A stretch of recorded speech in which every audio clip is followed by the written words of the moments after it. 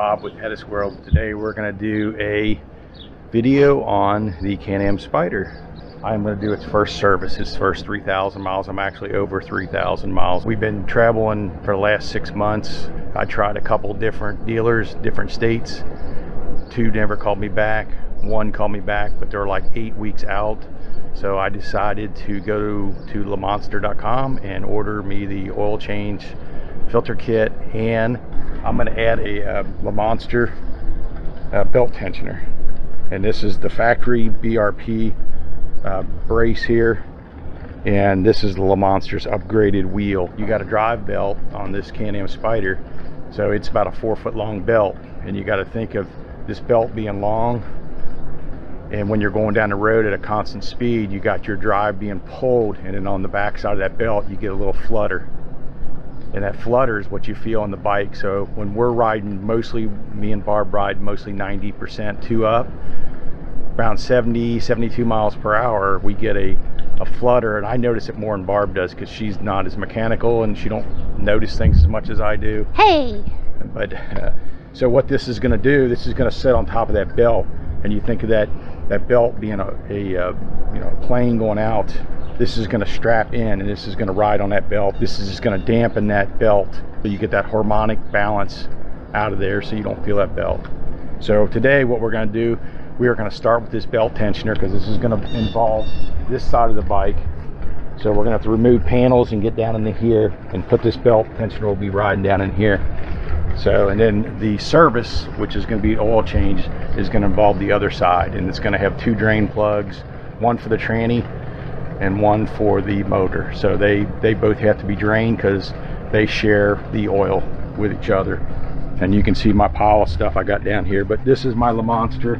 This is the LaMonster oil, and this is the LaMonster filter, and all the gaskets and stuff we need to get this started. We're Bob and Barb. We've lived by the rules all of our lives, but in 2020 we threw that rule book out the window. We sold our home and moved full-time into an RV with our cat Amelia, and from now on we will be living life our way. Don't you want to come travel in our world? Anytime you do anything on this bike, these have to come out of the way. So we're going to set this aside. Our next step, we have to get the trunk open.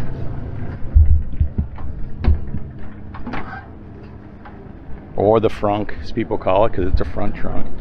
There's a push pin right here we have to remove. This is going to allow us to get this panel out of here. So I'm going to get this out of here. So this panel here is should lift up out of here. And I'm kind of a rookie at the Spyder, so I'm an auto mechanic by trade, by no means a BRP mechanic, and don't claim to be. But it's my own bike, so I can do what I want with it. So this panel comes off, and I'm just going to slide this on here for good measure, so we won't lose it. You're at a campground, it's good just to kind of keep things together. As you can see, we're at a campground right now. Get lost in the grass otherwise. Most of these panels, I think all of them are removed with a Torx 30 bit. So we're going to start with this little wind deflector out of our way. I know some people say not to use an impact driver, but I'm pretty much professional at impact driver. I'm not going to set the torque real low so I don't tear anything up. This panel here has to come off, so I know we got to remove this one.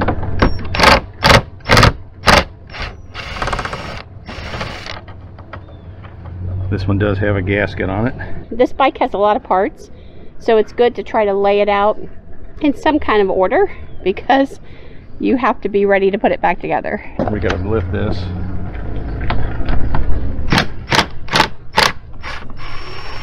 I think this one here is the short one.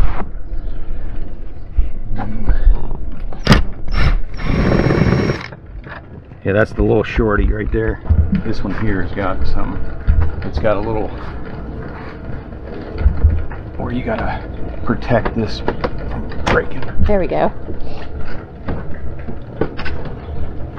So this one here, it's got a little lip here you got to protect that lips around this panel. So you kind of pull and hold it in so you don't break the clip-off lid on top. Yeah, I've got the top one. The bottom one's being a little stubborn. I know you got to try to work your hand up inside there to get it to pull it out. There we go.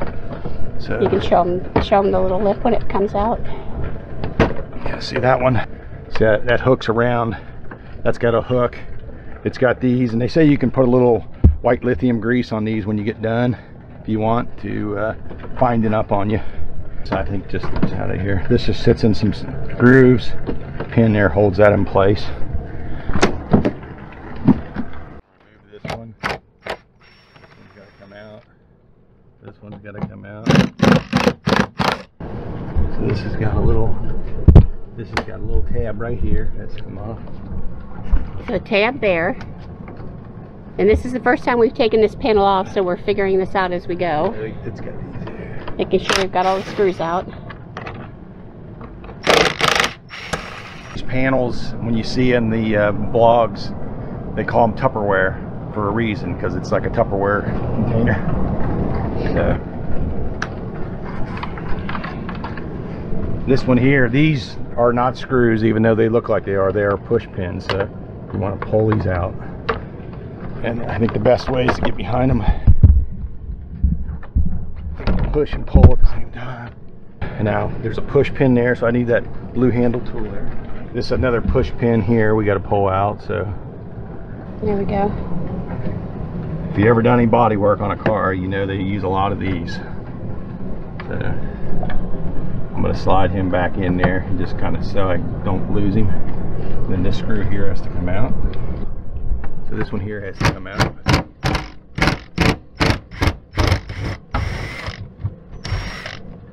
So it looks like most of the ones with the body paint need a washer. They get a washer on them. And it looks like this one down here has to come out. So that's a little shorty. So a shorty there and a shorty up here. Okay. So I think this just lifts off there. Oh. So what do we got back here? There you go. So that had some clips where it slides in. You can see them right there. And this, I believe, just lifts out. You tuck it out of the way. This is the belt. So when you're going down the road, you're getting this. You're getting this little vibration. So I'll show you what this dampener is going to do. It's going to sit in here like this. It's going to sit right here, and it's going to hold that belt from doing this. Going down the road, it's going to give it a little vibration. Does it make it a smoother ride, or what?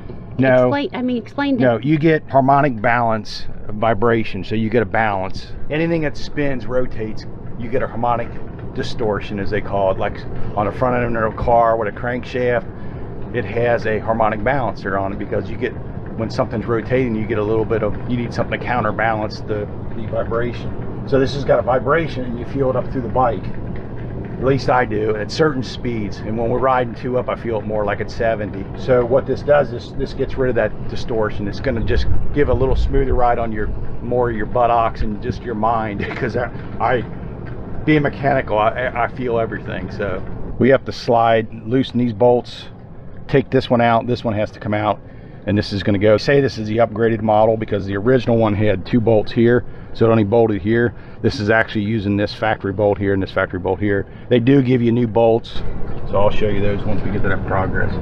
Okay, I'm going to use a 13mm socket. This one has to come off just by looking at it, because it's going to be in the way. So this one has to come off.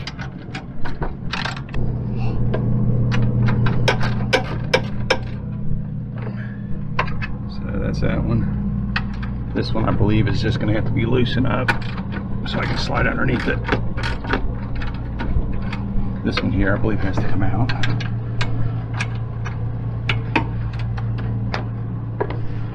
What my goal is to do today is to do this belt tensioner, put it back together, ride it a little bit, get it warm, and then I'm going to try to get it on some kind of block so I can get it up in the air so I can do the oil change. Just to show you, these are the new bolts that come from LaMonster. They already got Loctite on them. This bolt does not need to come out. It just needs to be loose. I loosened it up just so I can put this on here. So this belt tensioner is going to ride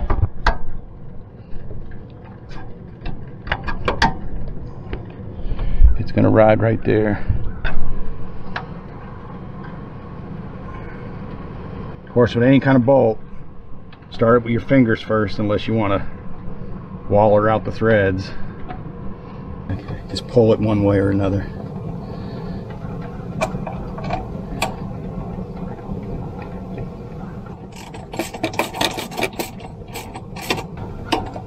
So things don't always go according to plan. It's taking two of us here to get this on. It's going crooked. Some tumultuous moments here. With my steamy glasses. It's super hot. Tornadoes possibly today. Great time to work on your motorcycle. Yeah. This frame coming down here supports this whole footrest area. There's no room for air to get that bolt in there. It's super tight, and this whole thing will shift.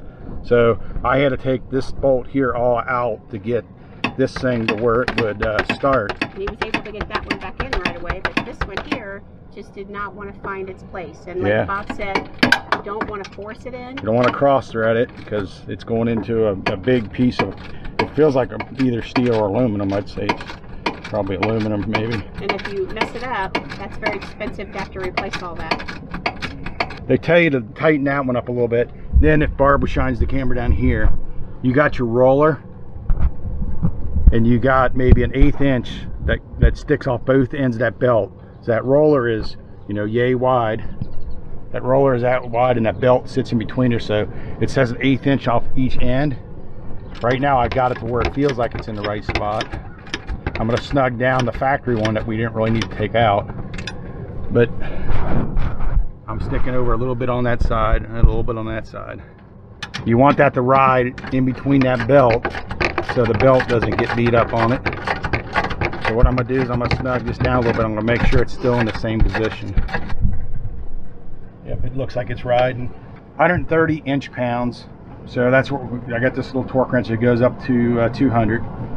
I set it up just a little higher because anytime you add an extension, you got to lose some percentage. I went to 135.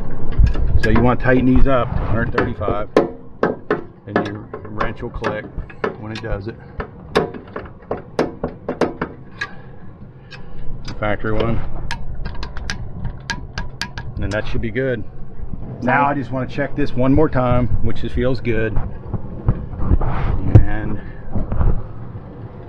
I'm going to probably take a little ride around the park before I put it back together, and that way I can take it a drive.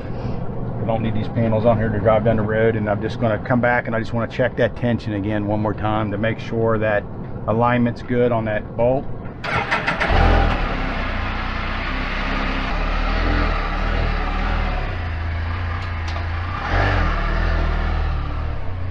When you're working on your bike, my recommendation is, one, you got to have somebody like Bob that knows what the heck they're doing. Because even when it gets tough, you know, it's tough. It's a good thing to have, but it needs to be done correctly. So this is our way of how we're doing it. We're showing you it. We're explaining to you why. But if you think it's important and you don't feel comfortable doing it, then have someone do it for you. Even though it is super hard to find anyone to help you at a Can-Am dealership and their service department. Like we said, only in Indiana the guy called us back. But the thing about doing it yourself, if you're able to, is that you know that it's done right. And there's not any problems. We work well together. Yes, he's the mechanical and all the fun stuff that you guys like to see. I'm the creative person. I do all your editing and your filming. And poor Bob, sometimes I feel like I direct him to death because I want to get it detailed for you, but he does enjoy it. So he's in there checking it now. It's still good. Very easy to check, even with the panels on. You can look up from underneath. It's supposed to be part of your pre-check, so you want to make sure, you know, just like your tires, make sure there's nothing wrong with that wheel or anything. So Bob's got it all back together here. He ran a check on the lights to make sure that they work. And now we are going to work on taking the other side apart. He's got to get it jacked up and let it run for about 10 minutes. So we're going to show you what he's doing under there in just a moment. Hopefully you'll be able to see. That's the plug right there. I don't know if you can see it in the light. That's a T45. That's for the engine. Like I said, this has got the transmission engine are combined one unit. So What I did is I shoved some towels up in there so this oil doesn't run down into this body panel, because then it'll sit there and drip out forever. So what I'm going to do is get this draining right here, right now. All right, guys, I'm going to take you under here. Here's the transmission. It's a 6mm right there. And once again, you got to put the rags up inside these body panels so the oil doesn't run back inside there. Especially if you got a garage or a nice driveway, you don't want it to get up in there and dripping forever.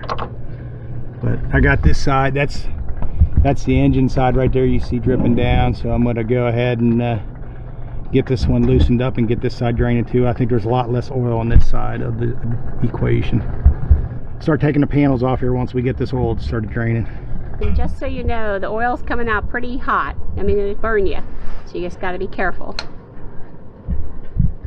If you have a home and you have a home base, you can get like a little permanent thing if you want. We want something that's disposable, because we're going to pour the oil and all that back into the little bottles after we put the new oil in, and take it to like an AutoZone or one of those O'Reilly's or whatever and give it to them to put away. Since we are at 1,000 trails, we're doing our best to make sure there's no oil on the ground. We got little things to hold all the tools we're working on. The oil's coming out. We're going to replace it, like we said, with the LaMonster oil. All right, I'll set this over here. Wind deflector here. The side wind deflector.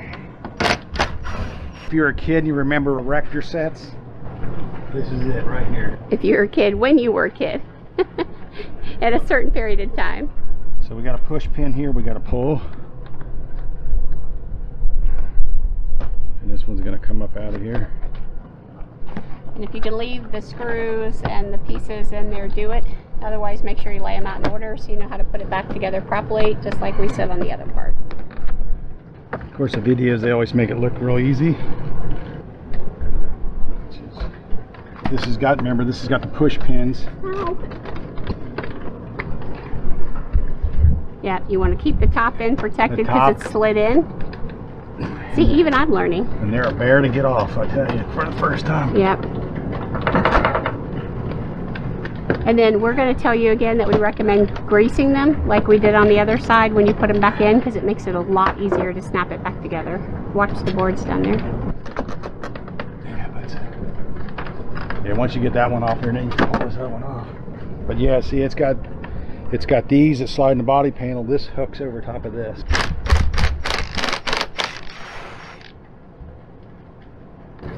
Love the magic mirror. Magnets are strong.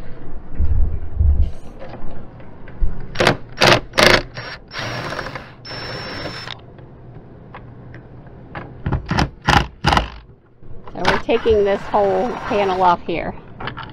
And remember, these are not things that screw out, they're push pins, right? Yep.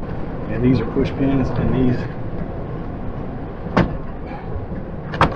What's the recommended time amount for changing oil? Is it similar to a car?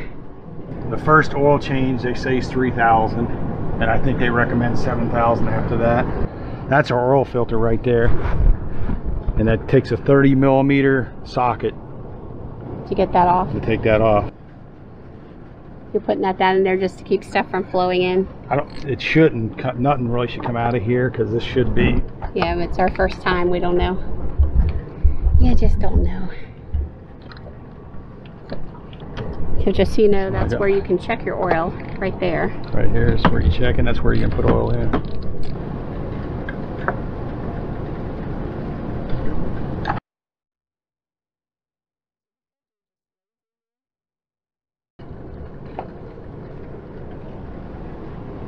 Get down here and just kind of wipe this out. Looks like you can go either direction, but this, what the wording was up on the other one, so I'm going to put the wording up.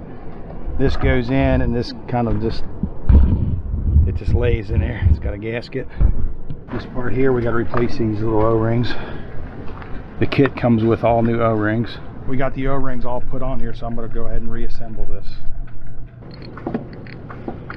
Yeah, this is another thing you don't want to cross thread. So we're putting 5 quarts in. This is quart number 3. We got a little silicone funnel, which is working great. It's tiny but effective. Everything looks dry there, and now we're just going to be working on checking the oil. This bike, you got to check the oil when it's hot. So. Yep, we were just running it. So Bob, looks like it's hot outside. It is hot outside. And even though the temperature got like it was a little bit cooler, the humidity went through the roof because both of us are just soaking wet at this moment. You check the oil again after you got it jacked down. I'm going to ride it just a little bit, then I'll come back and check it. It showed it was on the minimum level, which I'll get it about halfway, so it might take another half quart. I'm not sure. It may be correct now that it's down on the ground because it was on an angle. Yeah, we needed a much needed drink break. It's a very simple job. A couple panels off to get the oil filter and then drain the tube. I definitely need to invest in a better pan. Simple job. I mean, if I was sitting in a garage, it'd be even easier, but doing it inside of an RV park. But that's what I had to do because I just literally could not find anybody that would do the job. Do it. The belt tensioner was simple. Yeah, once you got that screw in. Yeah, I just had to get the third screw loose to where I could move that floorboards a little bit to be able to jockey that in. And I just wanted to make sure I got it in, going into threads without cross-threaded. So we got that in there. The oil change was even simpler than that, but it was just took time because of doing it on the ground like that. We learned a lot today. We hope you learned a little bit. Please give us a thumbs up. Please comment below. Please click the notification bell to get notified. And remember, we're HetteshWorld. Come travel in our world. Bye.